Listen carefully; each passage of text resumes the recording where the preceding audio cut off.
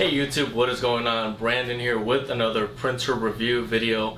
Today we're going to be unboxing, setting up, and reviewing the Canon PIXMA G6020. Now this is similar to the Epson EcoTank models that I have reviewed on my channel. It is not using ink cartridges, but it is using actual ink bottles. So I'm going to create a couple of other videos showing you how to actually install the ink bottles, and also to end up doing a video on the actual print quality on this printer. So stay tuned, subscribe to my channel for those videos as well. Now if you were shopping around and you were watching this video deciding on whether to buy this printer or not, there will be a link in the description below whether you want more information or if you want to just go ahead and buy it today.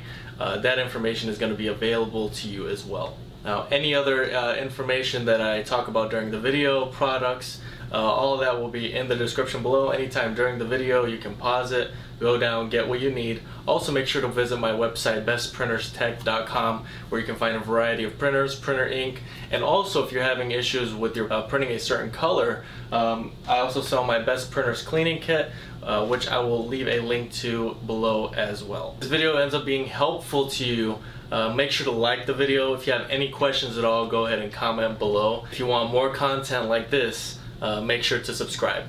But without further ado, let's get started with the rest of the video.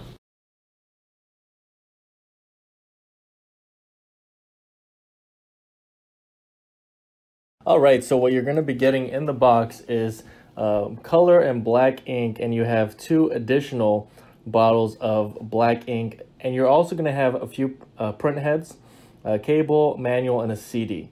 So we're jumping right in here, and we are connecting the power cable to the printer. Now I will show you and give you some instructions here in just a moment. You're going to power this on and you're going to jump right into it. So once you select your language, you will notice that you have an error code because you need, right there, your print heads cannot be detected. So you're going to have to install them. You have a black and a color print head that actually need to be installed before you even do the ink. So this is separate from the ink. This is just the transmitter for the ink. So you're going to be installing, you see there, it's B for black and C for color, and really you just have to lift up the bottom latch of this carriage. You've got your black ink print head is what this is, and you just slide it right down in there. Very simple. So really you just have to lift the top of the printer, and this print head carriage comes to the middle, lift it up, and then you're installing the black and color print heads. Okay, and that one has a few more holes in there because you've got different colors, of course. Then you're just going to close it, shut it down, and then you're going to click both of these, which is going to secure both print heads, black and color. You see that there. Okay, go ahead and close that. And now we are going to, for the sake of this video, I'm going to speed through the ink installation. If you want actual instructions, I will leave a link below for the ink installation video that I'm going to be making that kind of explains a little bit more on how to actually install this ink bottle into the ink compartment versus when you're using cartridges. So I'll just leave this here, and that's really all I'm going to go into as far as the ink. Okay, and this, your paper tray here, and I'll show you more in depth. I'll kind of take it out of the printer later on in the video. But this actually holds up to 250 sheets. But then you also have the back paper tray, which I'll show you again later in the video. So once you've installed the ink, it's going to be processing. It's going to take about 10 minutes most likely. This is a good time for you to go through the setup, starting manual. And really throughout this whole video, you should be using it. And this is kind of just putting a video as far as instructions into the mix. But really you should be also reading and following along in your instruction manual. Anything I don't cover, like wireless connection or connecting your smartphone, is going to be in there as well. And this CD, of course, is for you to install onto your PC or laptop, so that you can have the driver for this printer. So once that is done, your printer is also going to want to do an alignment And once that is done, that's pretty much it. You're done here, and you can go through and see the different options. What I would have liked to have seen here is an actual touchscreen, but this is fine. It's got all the functionality, everything you need. You can print on ID cards. It's not really for photo printing, but you've got different types of paper you can print on. And you've got a lot of different options here. You got a good cleaning option, which is an ink reset. That is going to be the deepest cleaning that you can do. If you want more information on that, you can go to my channel and look for the how to clean print head on this particular model. You can also check the print quality. And of course, I'm going to go ahead and we're actually going to do a copy here. And you'll see here, I was attempting to do a print an actual print quality page, but that didn't happen. You see the scanner there, a normal scanner. And towards the end here, I kind of just added something so that it would do something. It would print something out. But as you can see, they're a very functional scanner, very quick printing. And again, here is your 250 sheet capacity paper tray. That's going to be on the bottom of the printer. So overall, this is a very sleek, lightweight printer. They're making them a lot more lightweight now. It works with Amazon Alexa, Google Assistant. This is ideal for home or small business use. You can also connect wirelessly to your smartphone, and it's got Apple AirPrint enabled.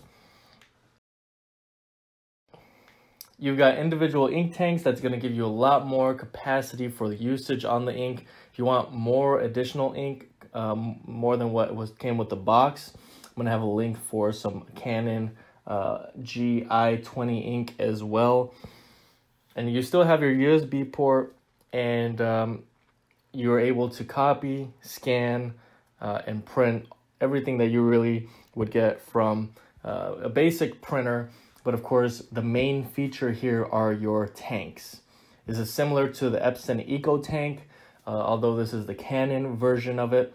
And so it is very, very much going to give you a good amount of ink and ink capacity over the year. Just make sure you don't run too low on your ink, because you will have some issues if you do run it too low.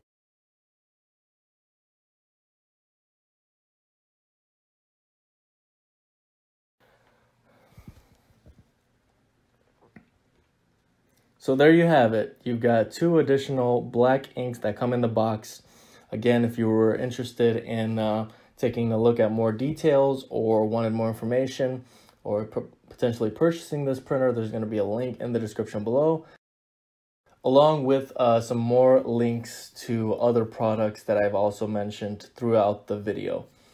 I hope that this video was informative. I hope that it was helpful to you. If you have any additional questions on this printer, I'll do my best to answer them, but go ahead and comment below. If it was helpful, make sure to like, and also for more videos like this, make sure to subscribe. Stay tuned for some other videos on this printer. That's really all I have for today, you guys. Thank you so much for watching, and until next time.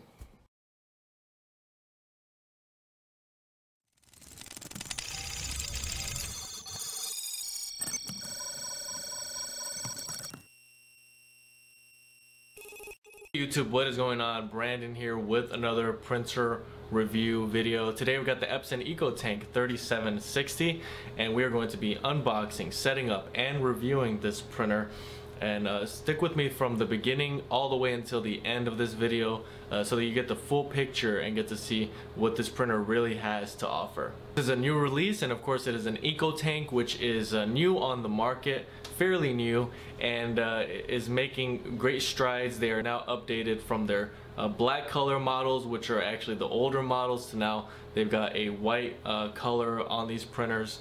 And so we're going to take a look at them, see the different specs. Also, if you wanted more specs that I don't cover in this video, or you wanted to check out some other printers, go ahead and click on the link that is in the description below for this printer. It's going to say Epson Eco Tank